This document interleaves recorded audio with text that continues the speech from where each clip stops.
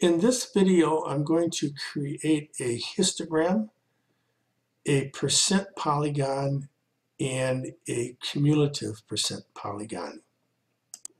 I have the calories of 50 domestic beers placed in a worksheet in Excel in column A with a heading of calories. First, we will create a frequency distribution by using a pivot table. I'm going to click on the Insert tab and Pivot Table. A pivot table creation box is placed onto the worksheet, and I'm going to click in the column with the data, and it's placed into the creation box. We'll put the pivot table on the existing worksheet. So we'll click on the existing worksheet and then give Excel a location, or give the pivot table a location on the worksheet by clicking on any cell on the worksheet, and it places it in the location box, and then click OK. Our pivot table designer opens with our field of calories listed, and I'm going to grab the field and drag it down into values, and then grab it once more and drag it into rows. Okay, that places the pivot table onto the worksheet with a count of the calories. If your values appeared, for example, as a sum instead of a count, what you would do is click on the sum of calories under values, the drop down box, and then click value field settings, go to count, and then click OK.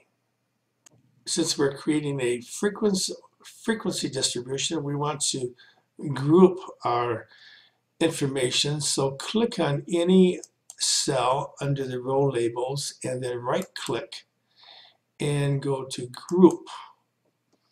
Okay, a box opens showing the lowest value in our data set and the highest value, and then the width of our classes. And I'm going to change that width from 10 to 20, and then click OK. This creates our frequency distribution. First, I'm going to highlight the information,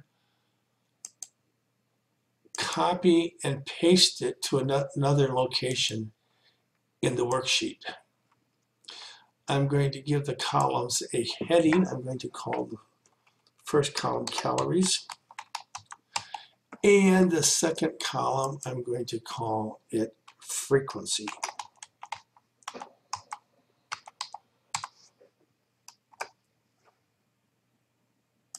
I'm going to show you two methods of creating a histogram.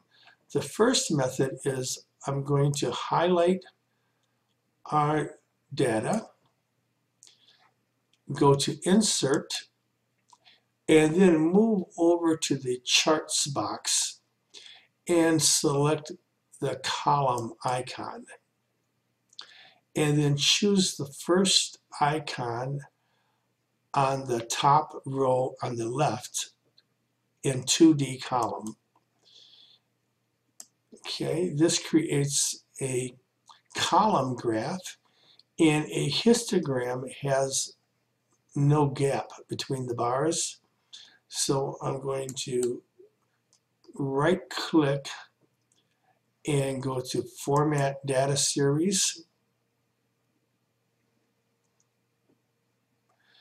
and then close the gap width to 0 and exit out of that box, and our histogram is created.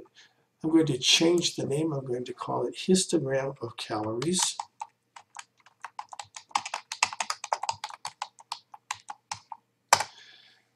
And then I'm just going to move it to another location on the worksheet.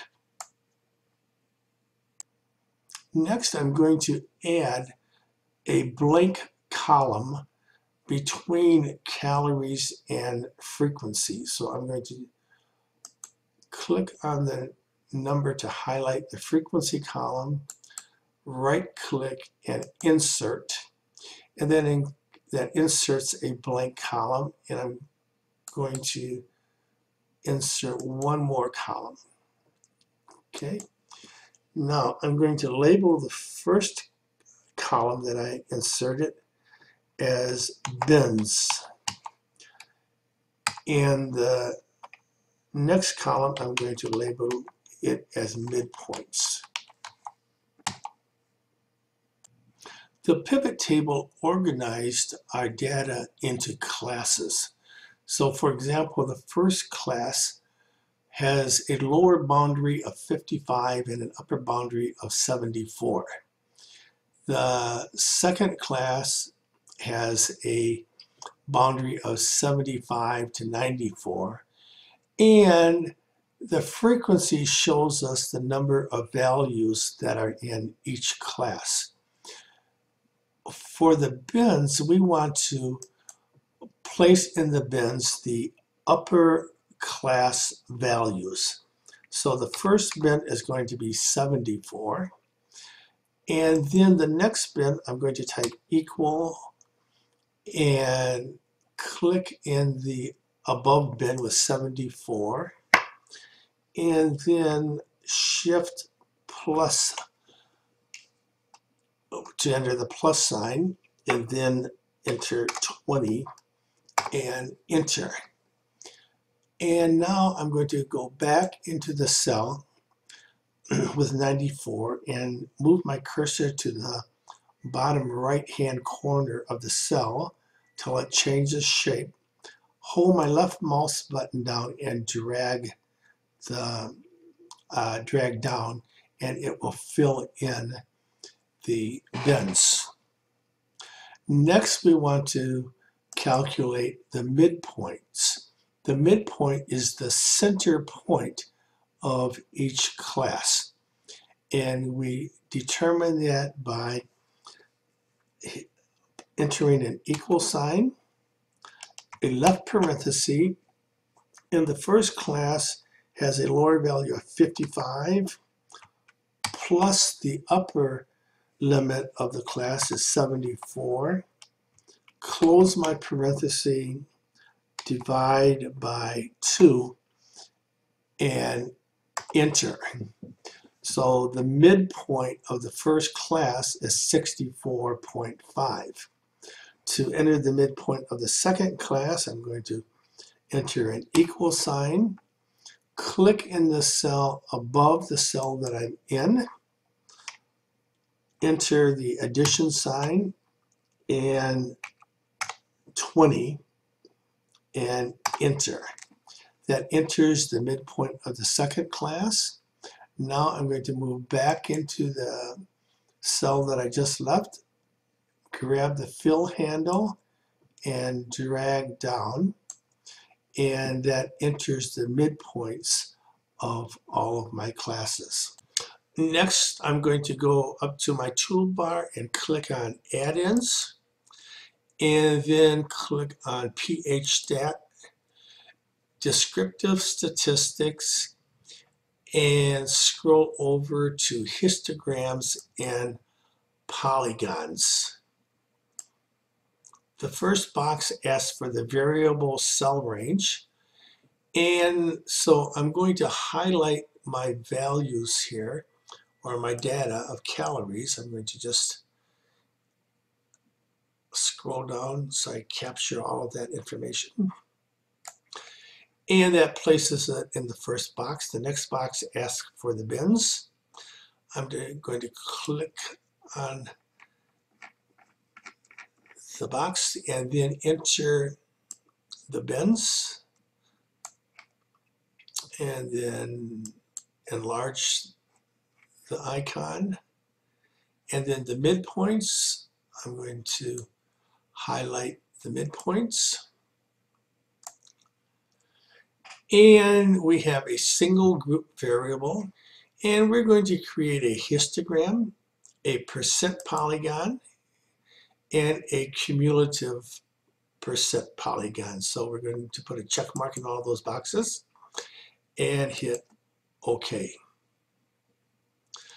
Okay, this creates a histogram of our calories and has placed it on a new worksheet.